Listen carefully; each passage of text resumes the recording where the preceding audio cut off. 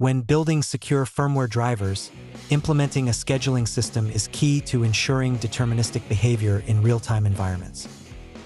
It starts with task classification, separating critical tasks like cryptographic checks or packet handling from non-critical ones.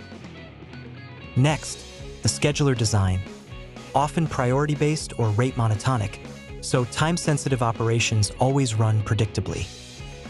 Security is baked in by enforcing memory isolation between tasks and applying least privilege. Drivers can't access resources they don't need. Then, we integrate watchdog timers and fail-safes. If a task hangs, the system recovers without exposing vulnerabilities. Finally, rigorous testing under load validates timing guarantees, ensuring deadlines are met even under stress. In short, task classification to secure scheduling policy to isolation to fail-safes to testing. That's how firmware drivers achieve deterministic, secure scheduling in real-time systems.